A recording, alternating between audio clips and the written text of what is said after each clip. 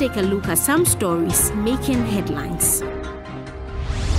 Muslims in Ghana today joined their counterparts worldwide to celebrate the Eid al-Adha, or Feast of Sacrifice, the most important Islamic holiday on the Muslim calendar. The festival was marked by prayers with well wishes from the public. The ruling National Democratic Congress (NDC) expressed its heartfelt wishes to all members of the Islamic community nationwide on the event of Eid al-Adha. A statement signed by NDC General Secretary Johnson Ketia read that the NDC will always associate with this special occasion as it provides the opportunity for Muslims throughout the world to pray for peace, tolerance and Allah's blessings irrespective of color, religion, creed and tribe for the development of the nation. The New Patriotic Party MPP's flag bearer, Nana Akufo-Addo, also released a statement that entreated Muslims to pray for peace and unity in Ghana going into the 2016 elections. The three-time flag bearer of the largest opposition party, in his statement to mark the occasion, further called for Muslims to pray for credible, fair and transparent elections whose peaceful outcome will further consolidate the peace, unity and democracy of the country. President John Dramani Mahama will be given highlights of the NDC's manifesto for 2016 tomorrow evening.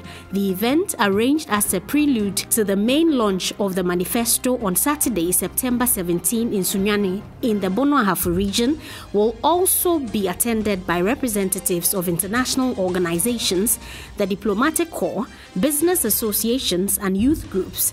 The presentation of the highlights is intended to give the public an insight into the focus areas of the 2016 NDC manifesto, a statement by campaign spokesperson Joyce Bawa Mokhtari said.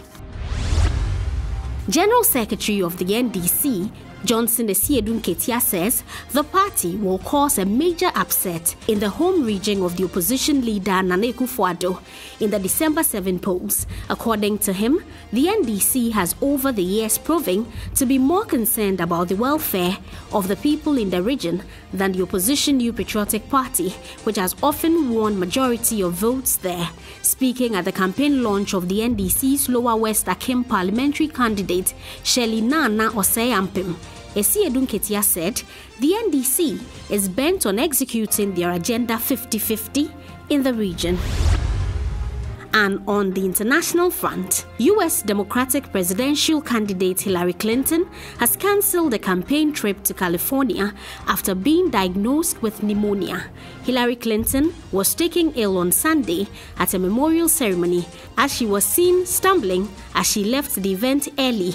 The candidate's team initially said she was overheated, later revealing she had been diagnosed on Friday with pneumonia.